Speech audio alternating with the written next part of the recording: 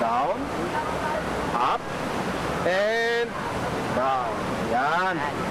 Yan ang gagawin nyo bago kayo lumangoy para hindi sumakit ang katawan ninyo.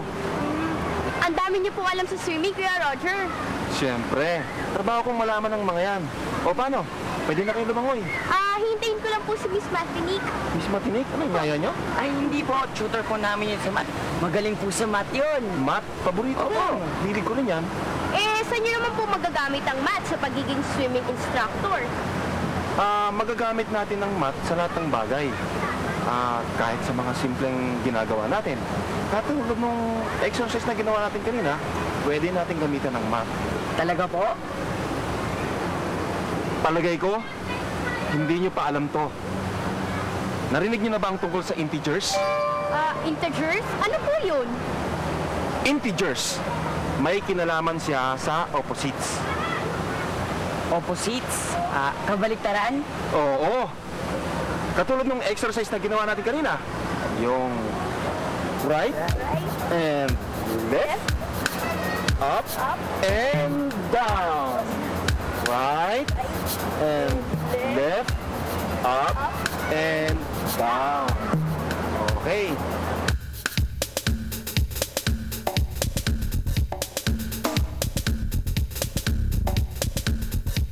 Kanan.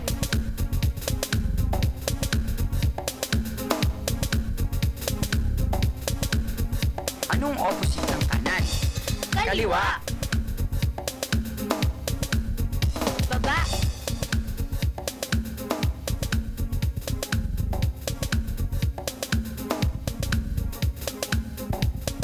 Anong kabaliktaran ng baba? Taas.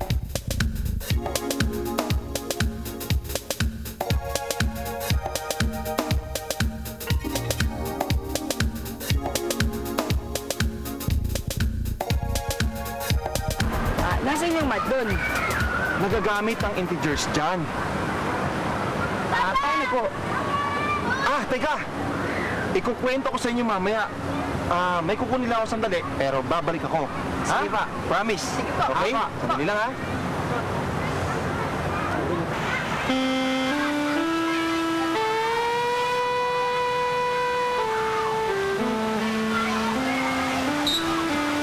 Miss MathTinik! Miss MathTinik, dito po! Ano, nag-enjoy ba kayo? Super enjoy po. Iba't ibang klase po yung mga slides at pools dito. Opo. Sino yung kausap ninyo kanina? Yun po si Kuya Roger, yung swimming instructor namin. Sinama po namin siya dito para turuan kami lumangoy. Miss MathTinik, ano po ba yung integers? Integers? Opo. Paano niyo naman nalaman yun? Kay Kuya Roger po. Talaga? Opo. Anyway, sige, sasabihin ko sa inyo kung ano ang integers pagkakain natin. Sige na. Dito tayo. Tara. Miss MathTinik, nakalimutan niyo na po sagutin yung tanong ko kanina. Ano po ba yung integers? Oo nga pala, nakalimutan ko, no? Paano ko ba i-explain sa inyo ang integers?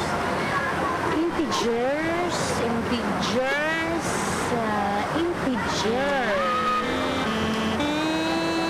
Ano pong pangalan? Miss MathTinik, si Kuya Roger po. Kuya Roger, si Miss MathTinik. Hi. Kailangan kita. Ibibigay ko kahit ano. Pwede mo ba kami bigyan na isang bagay na pwedeng gawing number 1? Oo. Ito. Sige, patingin nga niya. Lang, ha? Sige. Ayan. Ay, ganda. Sige. Apat, kunin mo yung dulo, tapos ilatag mo dun sa Ikaw naman, Joey, tulungan mo si Pat. Okay?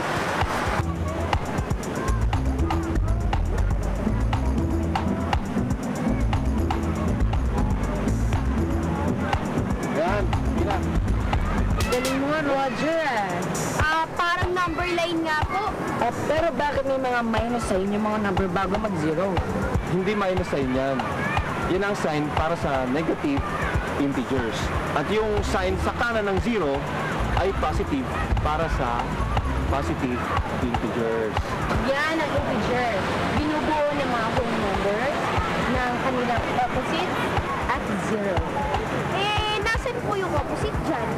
May napapansin ba kayong pagkakaiba ng negative and positive integers maliban sa negative and positive signs? Tulungan niyo naman si Joey and Patricia, oh.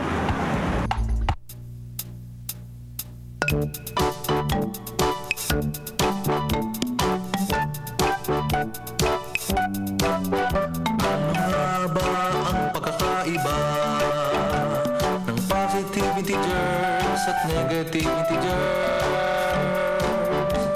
Masdan ang kanan, masdan ang kaliwa, mas tamang itaas, masdan ang ibaba. Kitang-kita ang kaibahan.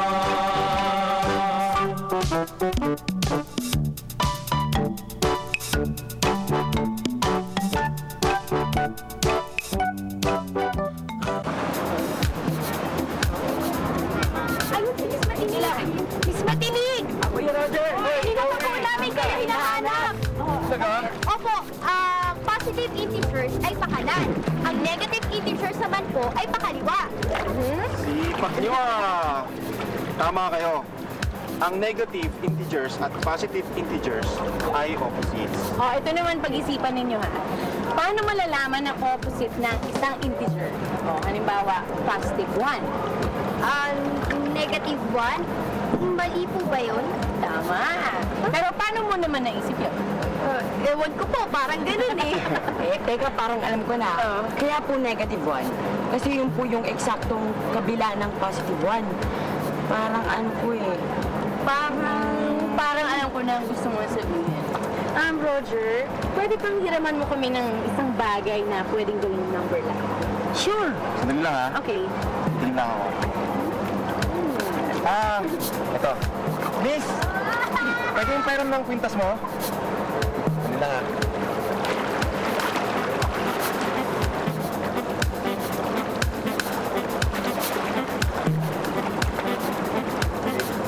Thank you ha. Ito na!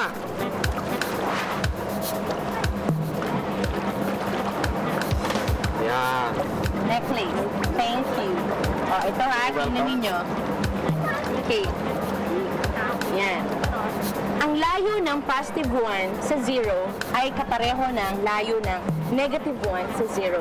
Kaya ang integers na magkapareho ang layo sa 0 ay magka-opposite. Kuha ko na po. Ang opposite ng positive 2 ay negative 2. Yes. At ang opposite naman po ng positive 3 ay negative 3. Correct. Galing ah. Very good ah. O ito, babalik na namin ha.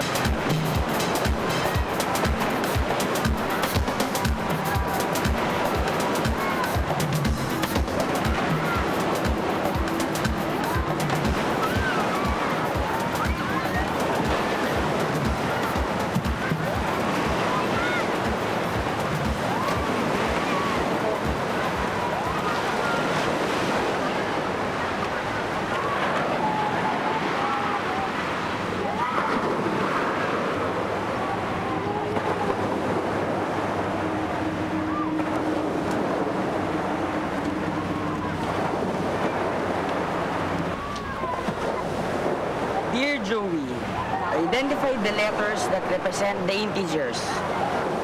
P.S. Fill in the blanks to find out my message from a secret friend. Sino kaya yun?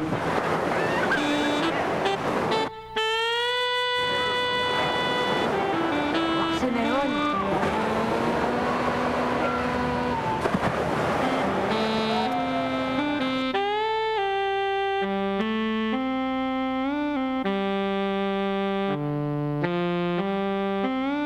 Sakatan na natin.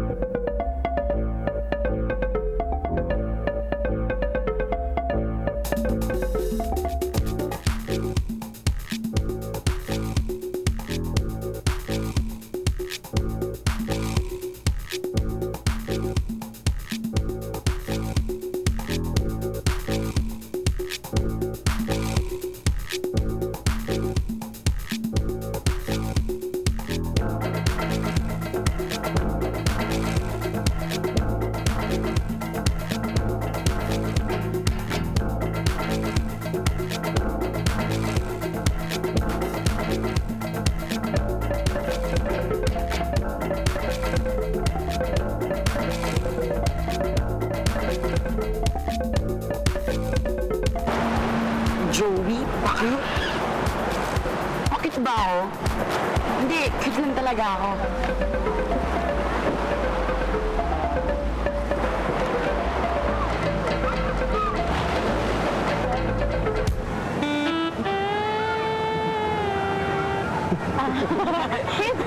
Kaya lumangoy muna kayo. Mainit pa po eh. Mamaya na lang. Ako rin po, mamaya na lang. Tsaka, hindi ba po namin alam ang kinalaman ng integers sa opposite directions? Wala pa ba kayong nakikita ang pagkakapareho ng integers at opposite directions? Joey, meron. Opposite. Parehong nagpapakita ng opposite. Di po ba ang integers ay may pakanan at may pakaliwa? Parang direksyon, kanan, kaliwa. Tama po ba? Tama ka ron. Sa number line, ang positive integers ay nasa kanan ng 0. Kaya ang pakanang direction ay positive. Alam ko na po. Ang negative integer naman ay nasa kaliwa ng 0. Kaya ang direksyon ng pakaliwa ay negative. Kuha mo na, Joey. Galing talaga. Siguro dahil sa magaling yung tutor niyo. Kids, ba't di kaya, lumangoy na kayo? Atay na pa! Ha? Sa direksyon ng itaas at ibaba, alin doon ang positive at negative? Ang itaas, positive. Ang ibaba, negative. Dahil ganon ang posisyon ng integers kung nakatayo ang number line. Di ba? Ang itaas, positive. At ang ibaba ay negative.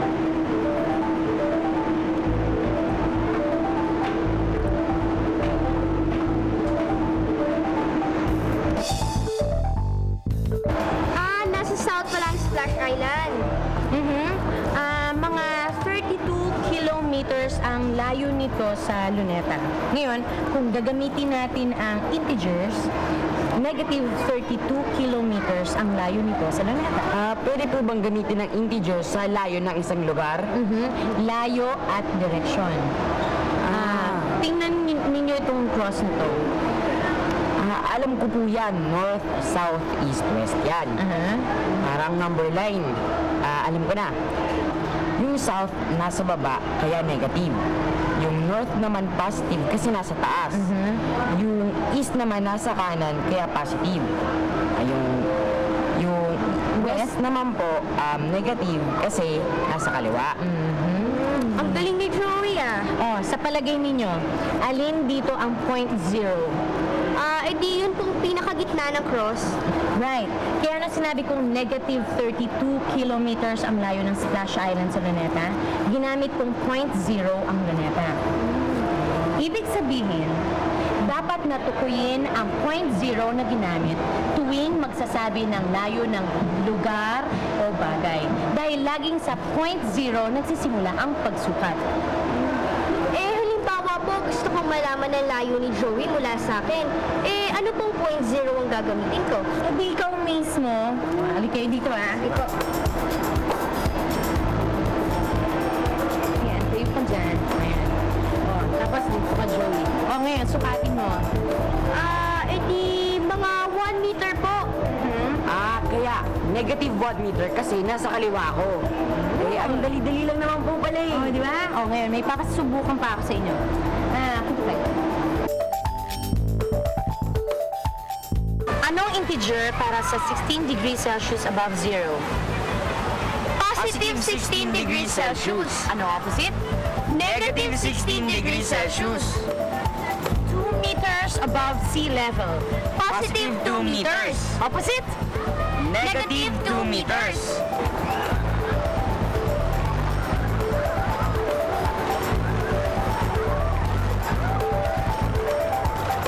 Okay talaga si Kuya Roger, no? Magaling na sa swimming, magaling pa sa math.